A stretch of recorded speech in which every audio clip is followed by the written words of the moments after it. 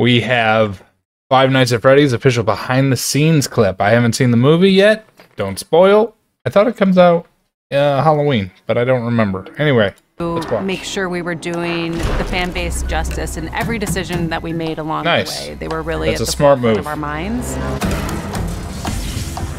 What sets this movie apart from others is the care that was taken with the story to create something based on a beloved game. Scott Cawthon is heavily involved and is watching every. I don't know if I call it beloved. There's a lot of the crap out of me. Detail.